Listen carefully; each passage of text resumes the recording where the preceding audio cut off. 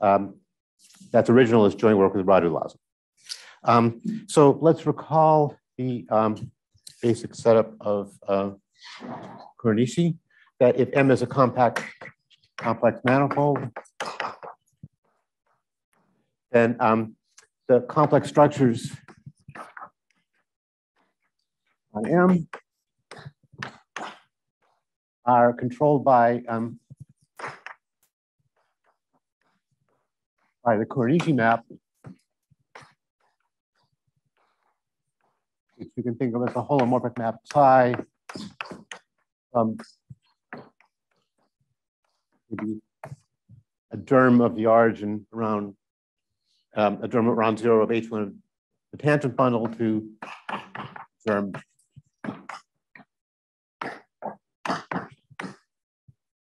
in H2, and so psi inverse of 0 is a set of complex structures, at least locally, here a given complex structure. And of course, the best case is psi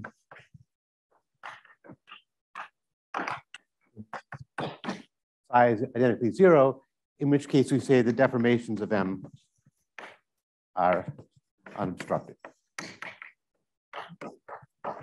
And so, for example, if H2 of Tm is equal to 0, then that's automatic.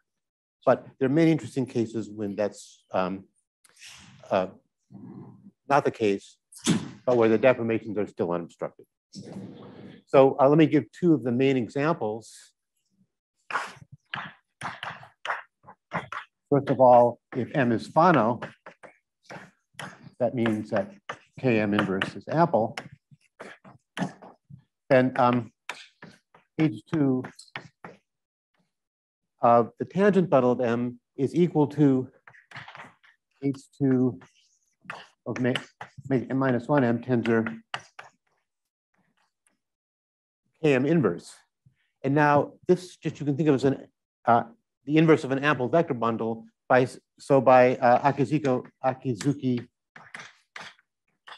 Nakano. That implies that H2 of M is equal to 0. And the other main case is where M is Calabi-Yau. And so we learned that in the lectures of Claire on Tuesday. So here K of M is trivial. And usually H2 of Tm is not 0. But the Bogomolov-Todorov theorem implies that Fm is unobstructed. Okay, so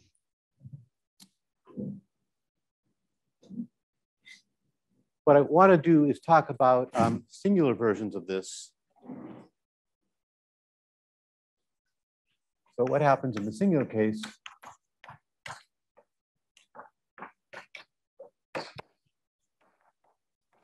So now Y is going to be a compact analytic variety,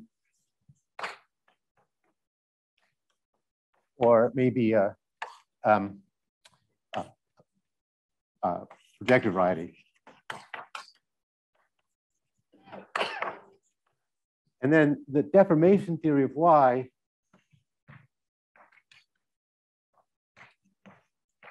is governed by an object which is formally similar to that one. It's governed by P1Y, which is X1 of the Kähler differentials. This is a global X group. And now this is the tangent space to moduli, to deformations Y. And then there's again a Kuranishi map.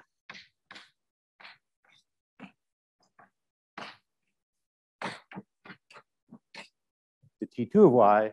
And of course, again, we want to look at cases like psi identically 0. So this would be the case where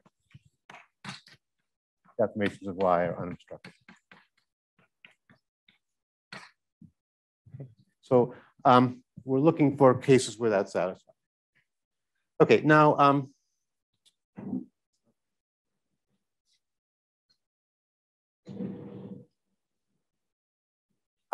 these X groups look a little mysterious, but in fact, you can analyze them in a lot of detail.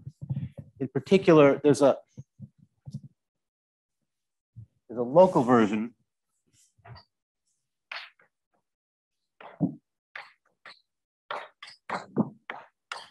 the Pi of y, which is the sheaf X. And these are pretty straightforward to understand. So for example, if y is a hypersurface singularity defined by f equals 0, then T1 of y is OI mod, well, let's say sitting inside of Cn plus 1 as a germ, say, then T1 of y at the origin is just O Cn plus 1 with 0 modulo the ideal generated by F and its partial derivatives. And so it's a completely computable object. And similarly for local complete intersection singularities, this is easy to write down. And there's a log exact sequence. So let's assume for simplicity, local complete intersection, that stands for local complete intersection, plus isolated, although you don't really need those. And then there's an exact sequence. So T naught of y, the case I equals 0, this is the tangent sheaf, the sheaf of derivations. And then here, exact sequence goes on to 2 naught of y. And then by my assumptions, you just put a 0 here. So the terms have meaning. This means the deformations of y where you keep all the singularities, at least locally.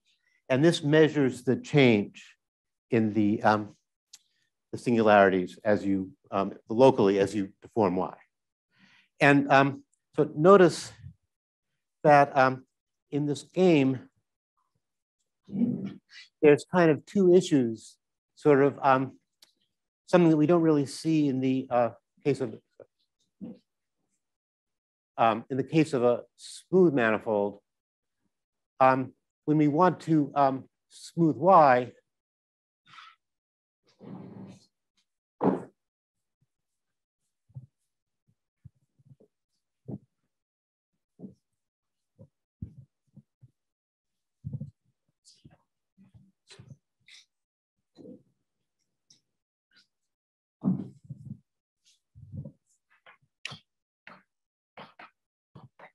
there are two issues. First of all, unobstructedness.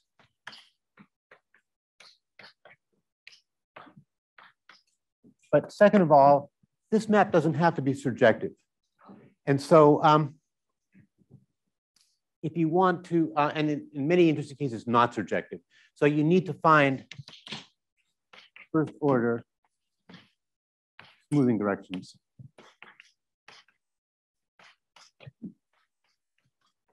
In T1 of y. And these are kind of separate issues. Okay, so now I want to make some assumptions. On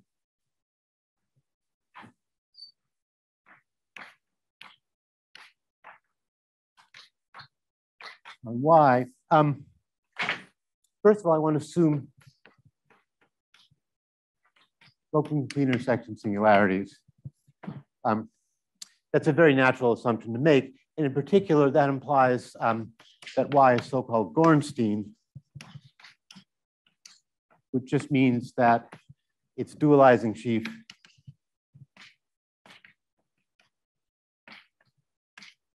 is a line bundle.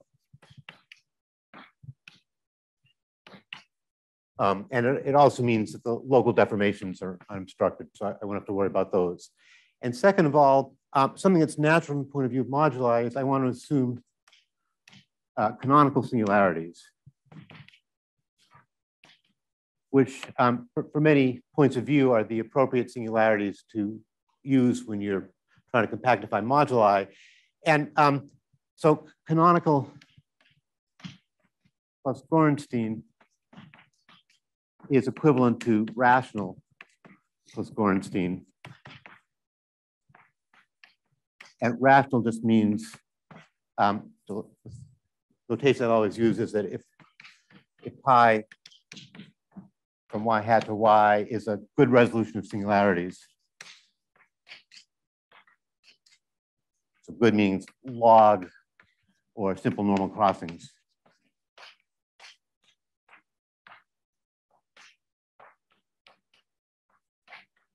And E will always be the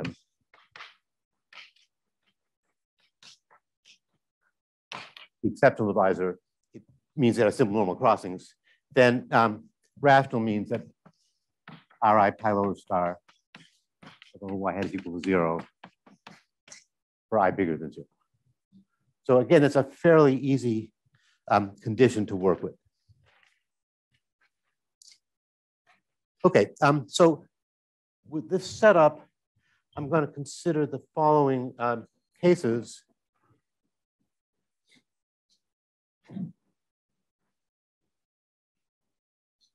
I'm going to assume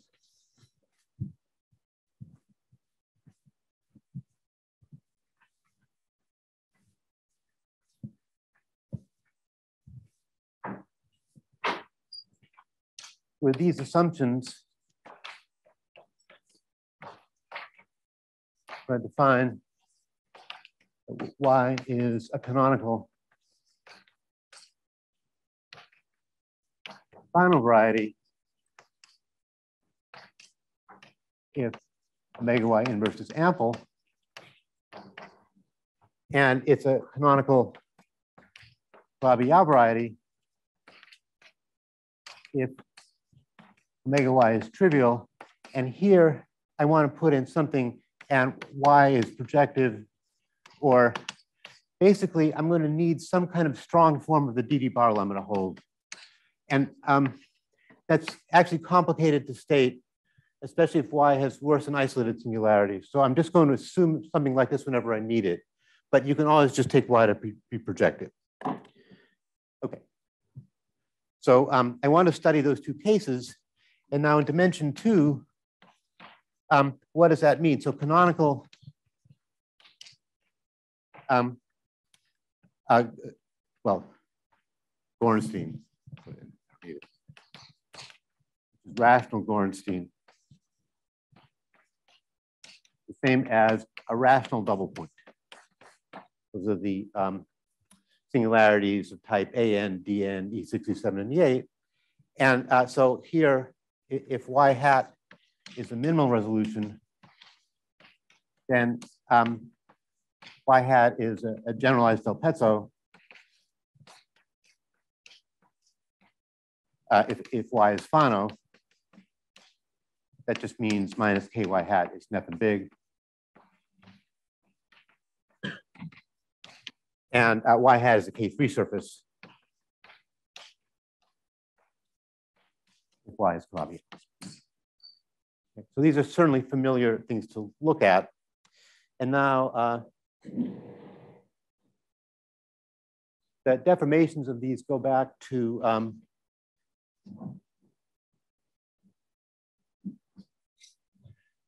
as far as I know, Burns Wall, and maybe even earlier.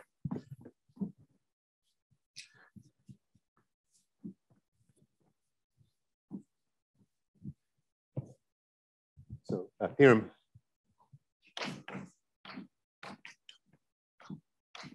Wall.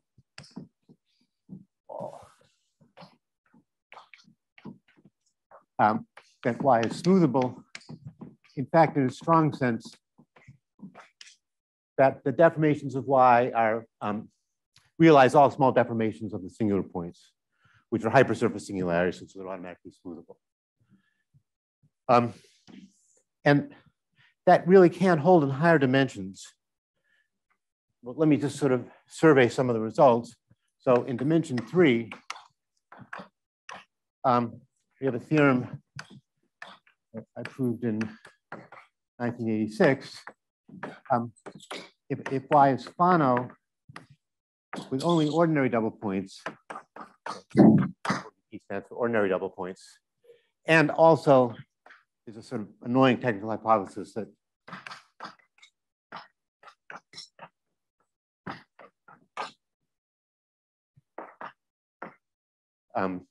you could probably get rid of, then Y is smoothable.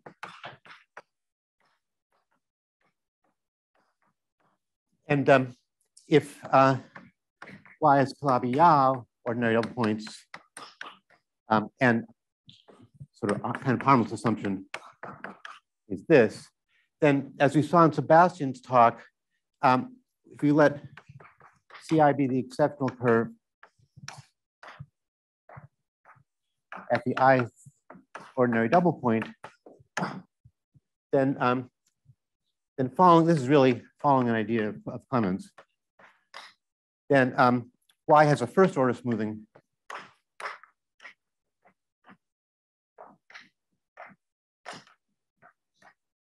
if and only if there exists a relation in H2 of, this is a small resolution, where you replace the points by exceptional curves of the form summation AI times the classes of Ci is equal to 0, and the AI are not equal to 0 for all. And this restriction to first order smoothings actually turns out not to be necessary because of a theorem, following theorem.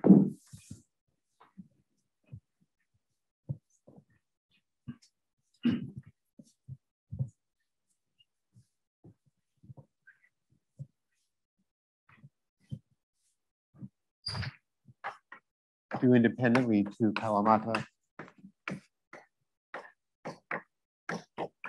on 1992, that says if Y is Calabi-Yau in any dimension with ordinary double points, then definitions of Y are unobstructed.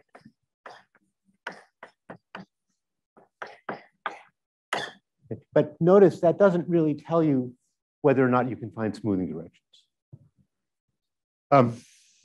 So then in the 90s, there was a lot of work due to Namikawa, and then also joint work with Namikawa and Steenbrink. And that's, again, just in the special case where the dimension of Y is equal to 3. So for example, the theorem of Namikawa in 1994, which says that if Y is a canonical CI threefold with isolated local complete intersection singularities, and this is sort of a natural condition which is pretty much going to assume from now on, H of Y is equal to 0, then definitions of Y are unobstructed.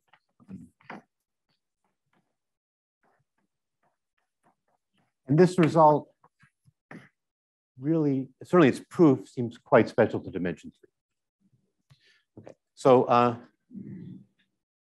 then in terms of actual smoothings,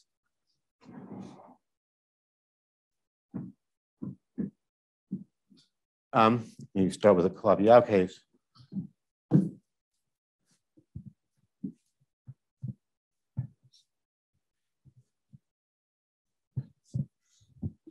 So in all of what follows, I'm going to assume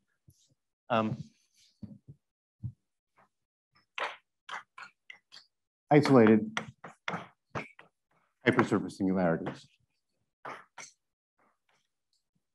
At least for the dimension 3 part. So there's a theorem of Namikawa and Steenbrink around 1995, which says that y can, so y has canonical, and these are all going to have this condition too, so I might as well write it here. If y can be deformed to Calabi-Yau threefold with only ordinary double points. And then Namikawa, well, it appeared in 2002, but I think the work was done much sooner. If y has just terminal singularities, then and there's a condition. So the condition is to let y prime y be a resolution at the ordinary double points, and Ci the small resolution, and Ci the exceptional curves. Then y is smoothable if and only if there exists a relation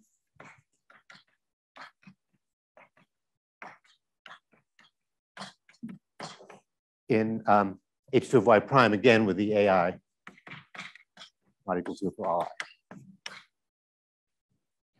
And then Namikawa about 1997, which says that if y is Fano with isolated hypersurface singularities, this one's automatic and terminal, then y is smoothable.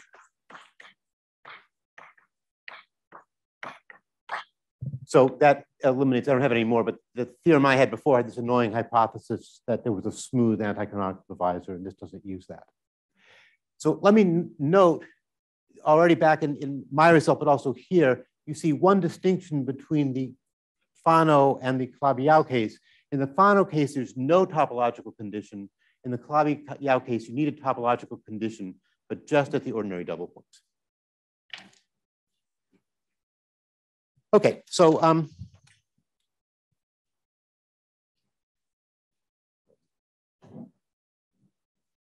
let me try to begin to explain the work with Laza.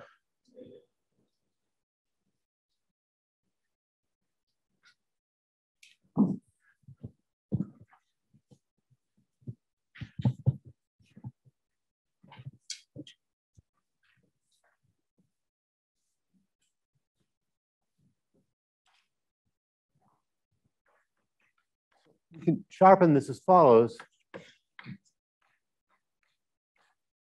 First of all, in the first theorem, we can smooth all non-ordinary double points. So the Namikawa-Steenbrink theorem doesn't tell you what happens at those, but in fact, you can show that you can smooth directly all the non-ordinary double points. And secondly, in the second theorem, Namikawa, you can replace terminal by canonical. So what that means is, if you have a canonical Calabi-Yau threefold, you can smooth it modulo this condition, which only holds for the ordinary double points. And then also in 3, you can replace terminal by canonical. But unfortunately,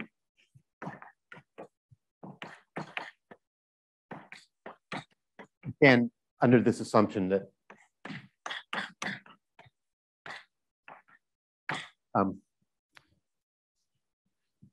the dualizing sheaf is O of minus H for a smooth divisor. Now, I think this is kind of a technical point, and I think you could probably at least get Namikawa's theorem where H is only going to have mild singularities, but it just means that we're only looking at this rather provisionally at the moment. Okay, so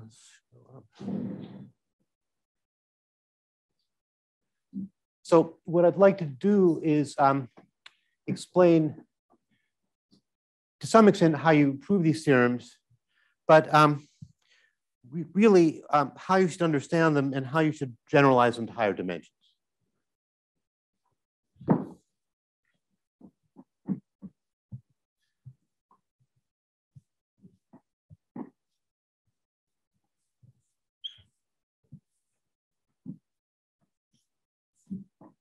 So to do that, I want to look at the local picture. So here, X is just going to be a germ of a singularity. And you can work complex analytically. And again, I'll denote by a log resolution, I from X hat to X. And now, E is the central divisor, and U will be, well, you can think of it as X minus 0 or X hat minus E. And since we understand the dimension 2 picture completely, let me assume that dimension X is at least 3, and in particular, that implies by a result which essentially goes back to Schlesinger that H naught of P1x is H1 of, well, you can put T naught of X, you put the tangent bundle of X hat and restrict it to U. Okay. So before I say any more about this, let me just sort of give a brief taxonomy of canonical singularity. Well, it's not really going to be a taxonomy. Let me just say that if you were to start thinking about canonical singularities, you could sort of think about them in very special cases.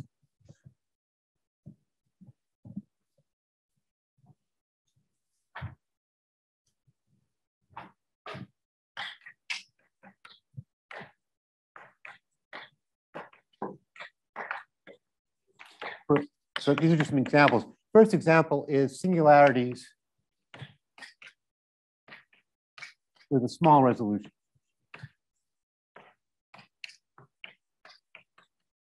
For example, if you look at the A2n minus 1 singularity, C1 squared plus C2 squared plus C3 squared plus C4 to 2n equals 0, then this has a small resolution with exceptional curve C, and the normal bundle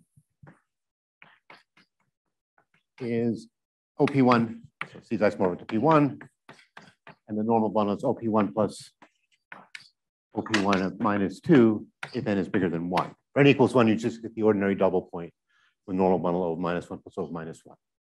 Now, this is only happens in dimension 3. If you're looking at hypersurface or more generally local computer section singularities, this is a special phenomenon, it only happens in dimension 3. But you could sort of look at a natural sort of generalization, which is maybe Crepin resolutions. Here, the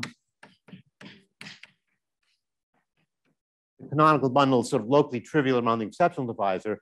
And there are many more of these in every dimension. So for example, the affine cone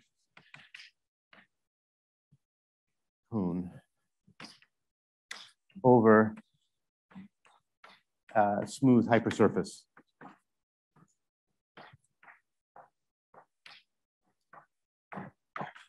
Degree n in Pn.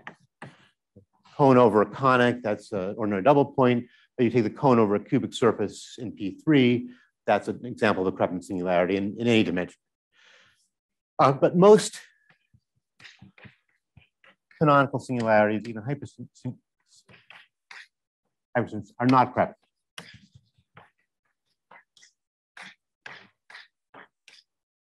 Okay, so one thing you want to do is you'd like to look at sort of try to take T1 and sort of somewhat, of course, we can write it down algebraically, but we'd like to understand T1 better and try to find natural pieces of it. So thinking of T1, H naught of T1 as H1 of U, Tx hat restricted to U, well, you could look at the image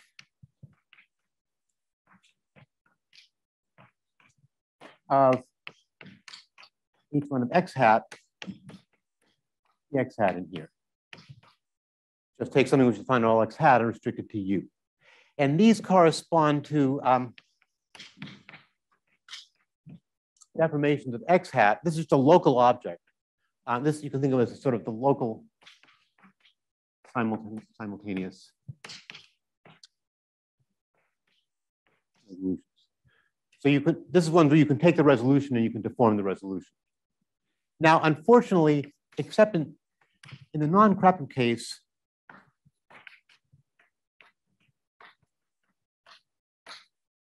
this is not, or its image is not birationally invariant. And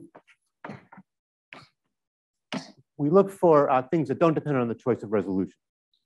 So you could think about what can you cook up, and when you look for things that are birational invariants, it's better to work with forms than the tangent bundle. So you could look at, so here, these objects are kind of familiar to people who study Hodge theory. So I look at omega n minus 1. So I could look at omega n minus 1 log E. So these have log poles along E, twisted by minus E.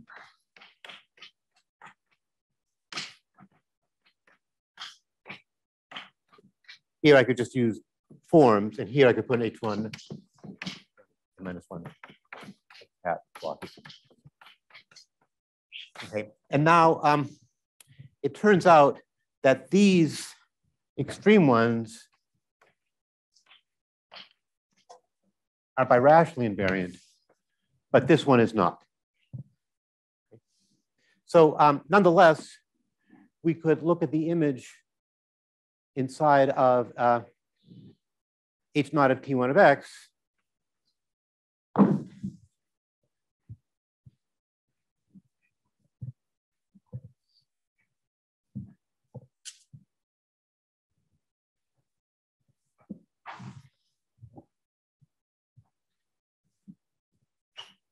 So look at the images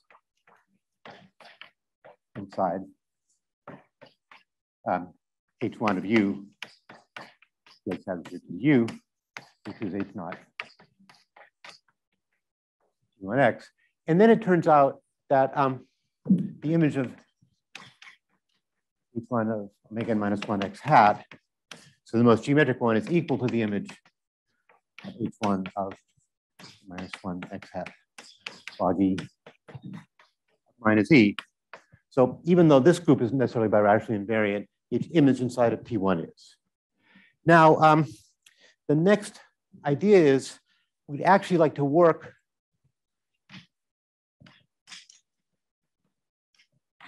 modulo this image. And the reason for that is the following. If you think about the global case, okay, Y is a Calabi-Yau threefold.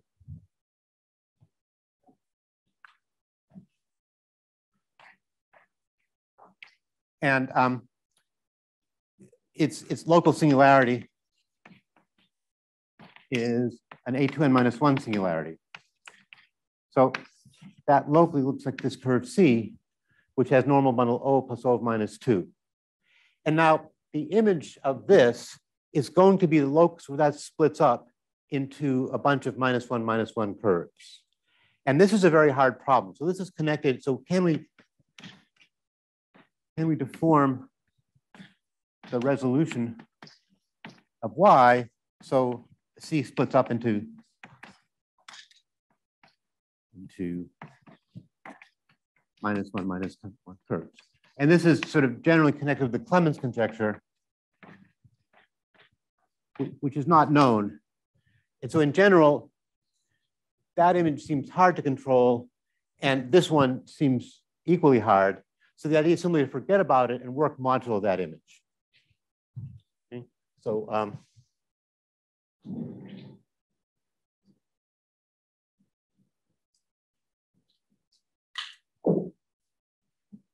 So there'll be a piece of the deformation theory we can control, which we cannot control, and it's geometrically interesting.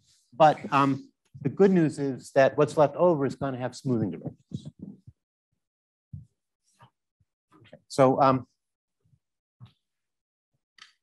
I define K to be 1x mod the image of each one of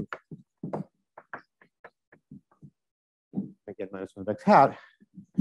And then by kind of standard results, vanishing whatever for local singularities, you prove the following theorem. First of all, there exists an exact sequence. 0 goes to -1x hat of u minus e into h naught of t1 of x. Goes to 0. This is really just definition plus the fact this map is injective, but K, and these come out of sort of standard local cohomology sequences, is isomorphic to H2E local cohomology -1x hat minus E, and it's also isomorphic to the kernel of E local cohomology into regular cohomology.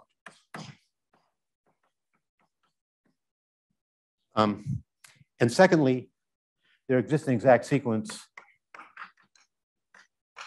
0 goes to, write it down and then explain it.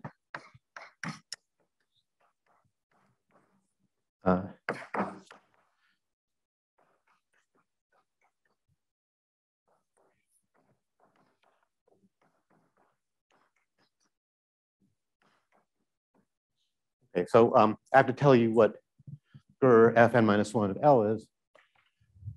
So here,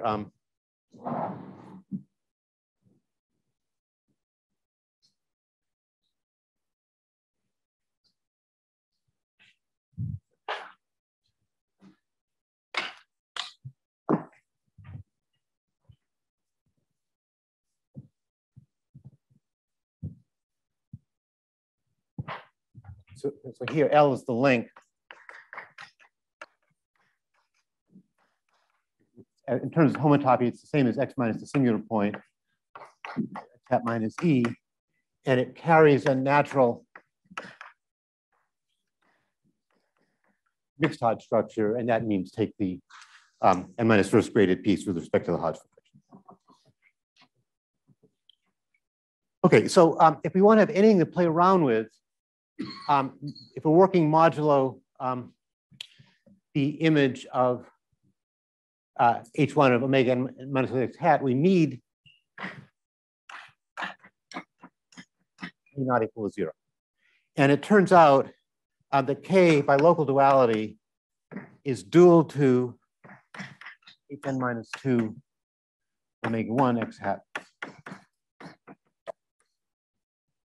And of course, even better would be if this term wasn't 0 that appears in K. And that also is interpretation in terms of local duality.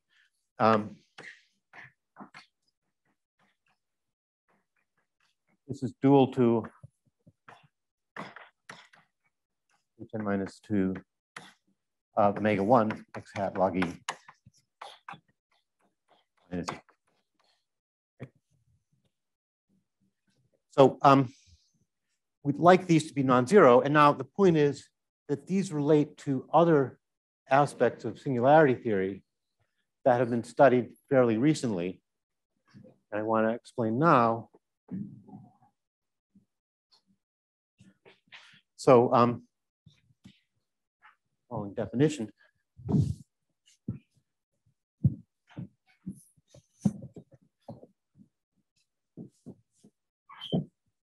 So I'm just going to state it for isolated local computer sections. So let's assume X is an isolated local computer section.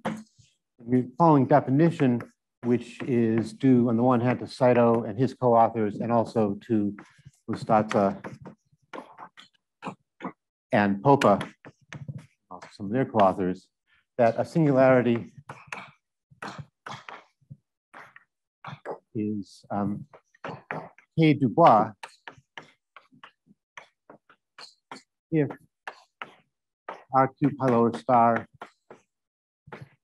omega p x hat log e minus c is equal to 0 for all p less than or equal to k and all q greater than 0. And then there's a sort of companion notion due to Kerr and Laza, which says that the singularity is K rational if R2 pi lower star omega p x hat log e equals 0 for the same. Okay. And now let me make some comments about this definition, which maybe seems a little, first of all, it's obviously got to be birationally invariant. So notice that 0 rational, you're just looking at p equals 0. This is O. So 0 rational is the same as rational. And 0 Dubois, this was introduced by Steenbrink just under the name of Dubois.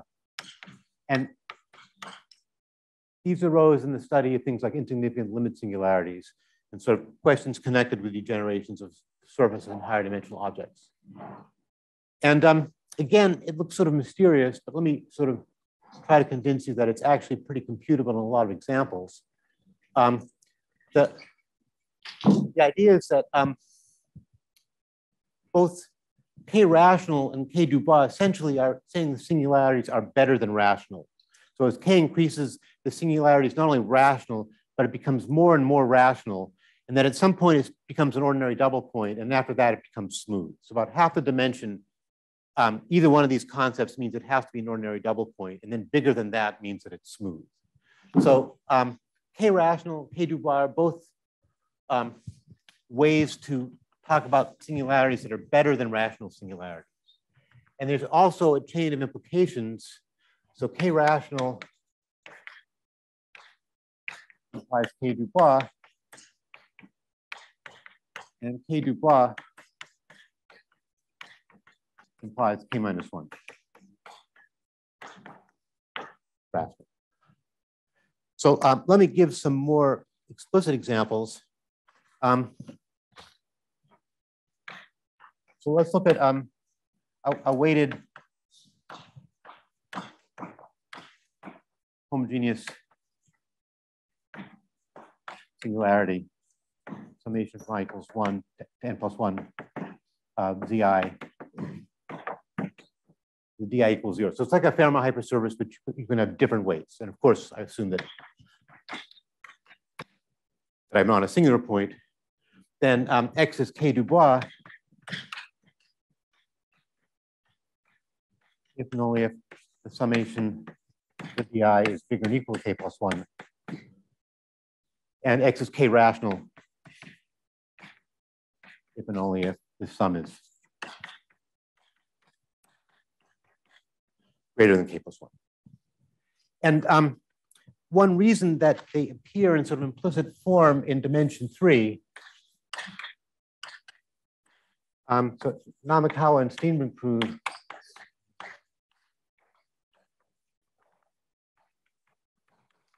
in the hypersurface case,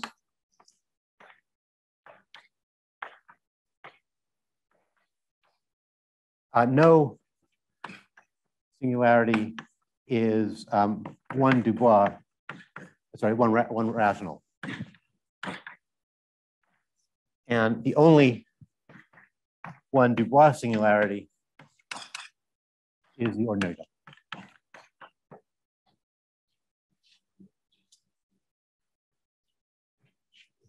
Okay, so now in my zeal to use the boards correctly, of course I messed up, but let me sort of explain how that's relevant to our problem.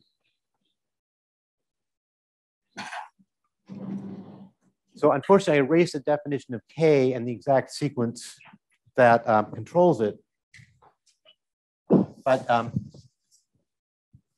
for those of you who are taking notes or have long memories, I had this quotient of H naught of T1. So K, and K is not equal to 0 if and only if the singularity is not one rational. I'd express this in terms of a single cohomology group involving omega n minus 1.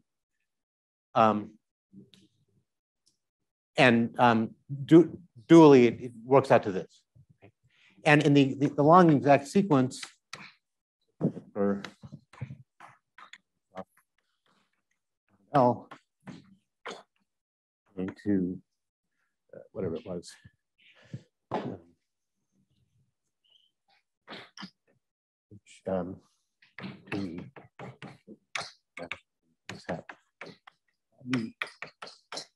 Zero, we see that this group is not 0 if and only if X is not 1 Dubois. So that's how these groups appear in our problem.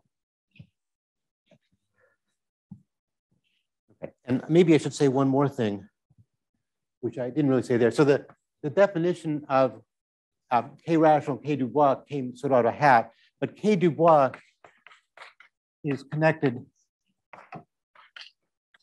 with the filtered de Rham complex.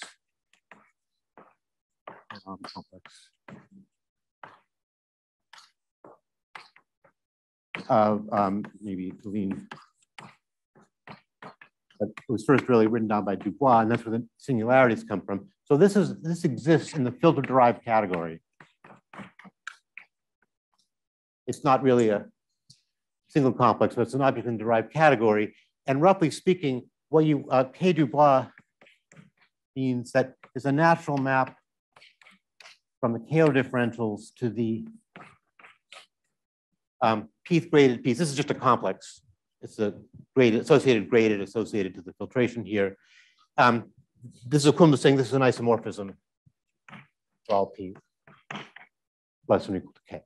And that's where the kind of heavy guns of Hodge theory really come in. Okay, so now let me go back to the specific case of deformation theory and try and articulate a general principle.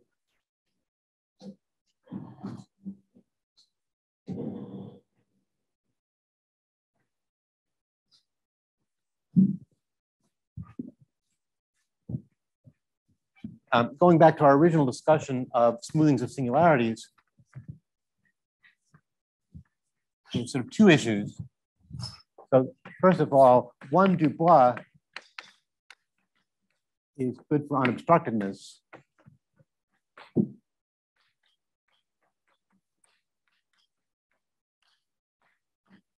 But not one rational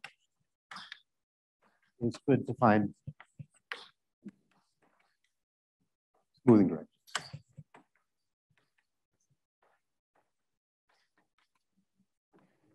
So these conditions go in opposite directions, and it's kind of hard to find common ground, but we make a definition that X is one liminal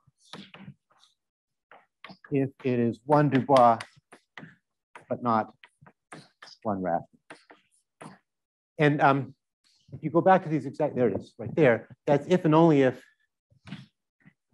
K is in fact isomorphic to Ber n minus 1f Hn of L. And a special thing happens in this case, essentially by a theorem of Saito.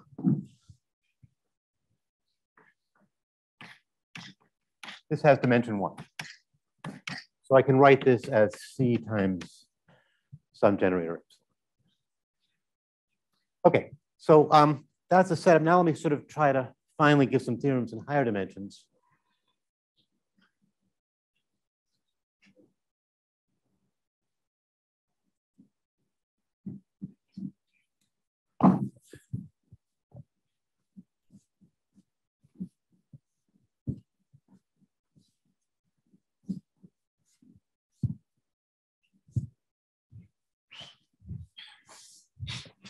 So theorem.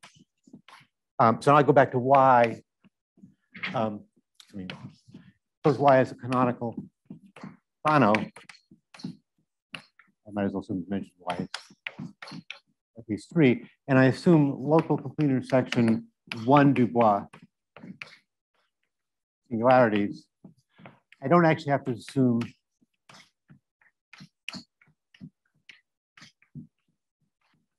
that they're isolated. Then, in fact, P2 of Y is equal to 0, so Y is unobstructed. And this is actually very easy. Once you set it up this way, this is just a consequence of the generalized Akazuki-Hano theorem, which is due to, I'm not going to write their names up, to Guillen, Pascal, Navarro Aznar, Pascal Gainza, and Puerta, who have a version of vanishing which uses the filter Dubois complex. And then the second, we just posted this yesterday. If Y is canonical Calabi-Yau, again, on the same assumptions,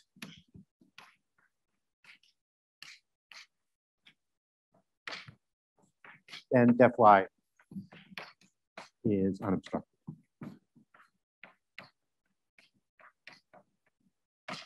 And again, it sort of follows the lines that Kalamata used. And if you sort of follow along what Claire did, you just kind of transpose it correctly, you can make a proof that's based on very similar arguments.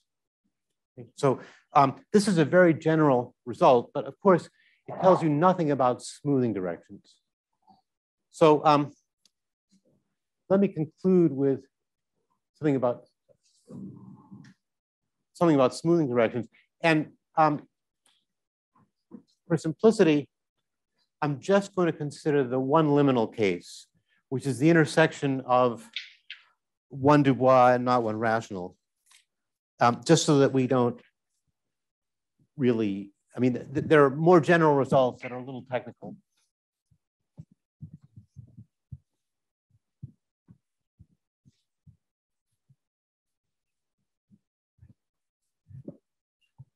So again, let me make some assumptions that are going to hold true in both cases. I assume here that Y is isolated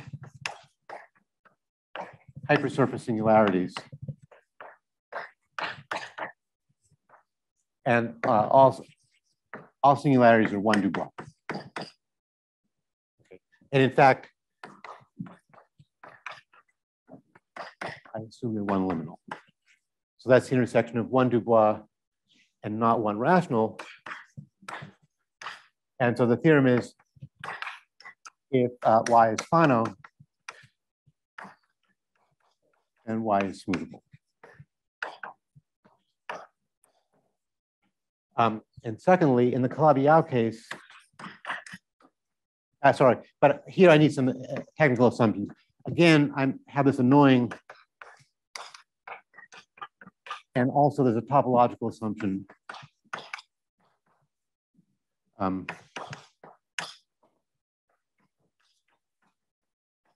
Yeah, I think these, you know, this is really sort of get the game going, and I think these can be relaxed. If Y is Calabi-Yau, and H1 of OY is equal to 0, then there's a topological condition. So let the singular points be xi. And for each one, we have the link for n-1 f of Li, which, sorry, Hn. which I can write as C times epsilon I. And if it's a natural map from Hn at the link into, so let me write this as sum of the links of the singular points to Hn plus 1 of y hat. So here let's let y hat be a resolution.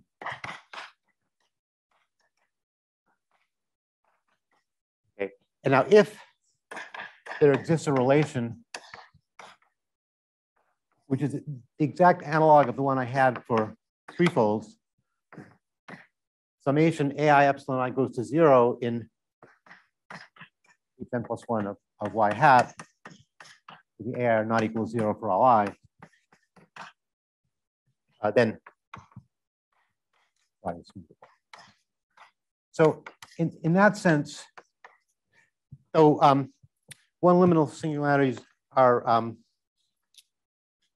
really much more varied and complicated than ordinary double points, they behave in a very similar way.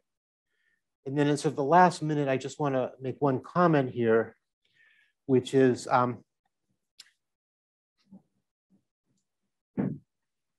that it's sort of odd that our results only apply to somewhat complicated singularities. They don't apply to the simplest singularities, which are ordinary double points. So it's a sort of curious situation that we can only say something about deformations when the singularity is just sort of somewhat complicated. And in this connection, I want to mention work of Berlenska and Thomas from 2009, where they consider ordinary double points in odd dimension greater than or equal to 3. And they find a necessary condition for first order smoothings, of course, by the Kawamata Brownian theorem. That's the same as a smoothing, but it's a kind of nonlinear condition on H naught of T1. And I think this, you know, I would like to understand this condition better, and somehow it suggests that there's a viewpoint that will incorporate for things that are more complicated than one Dubois, that will sort of incorporate their point of view with the point of view that I've tried to describe. Okay, so thank you very much.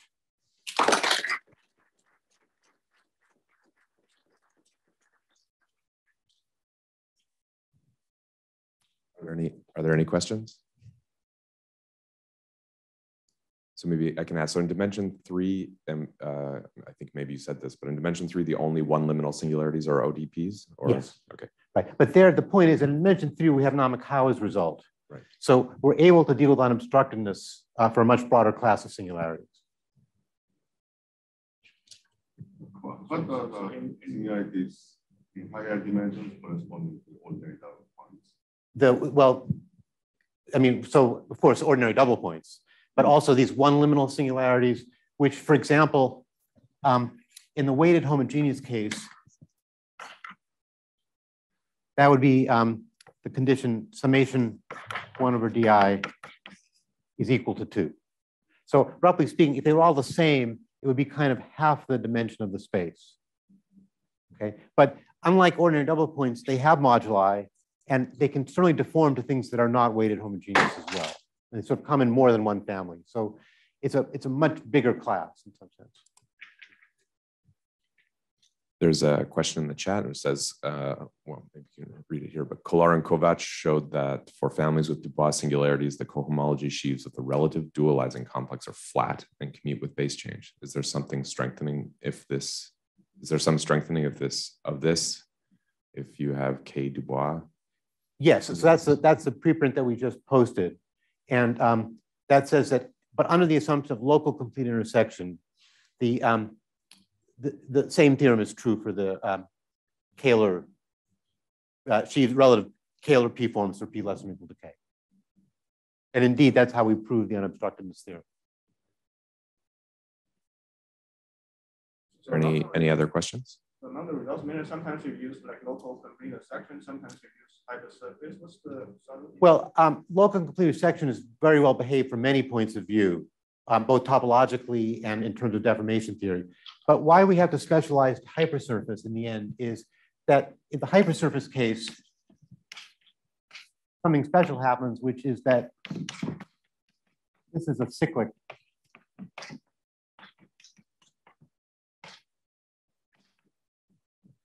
That's a special ingredient for hypersurfaces. It's not true for general complete intersection. Okay? And that's why in the end, I mean, Namikawa and Steenbrink had to also make the same assumption. And I don't actually have an idea of how to proceed past hypersurface because of this. Oh, another question, yep. Do you think K-liminal for higher K is sort of useful, or is it just like for K? I think they're all going to be very useful. I think that these ideas have just been introduced by Saito and Ustadz-Popa. And I think that in fact, this is a very interesting class of singularities where already for K rational and K Dubois, sort of topological properties of the smoothing sort of, things that you can prove those. And I think, so K liminal, the obvious generalization, it's not clear what it means, but I think these are all going to have some kind of meaning. Any other questions? Okay, if not, let's thank Professor Friedman again.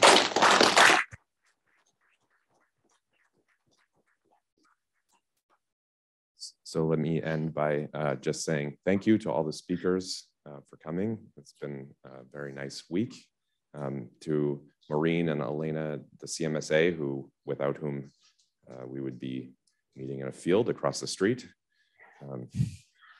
They were incredibly helpful and made my job much easier. So thanks to them, and thank you to all of you for coming. I hope it's been an enjoyable week. So thanks very much.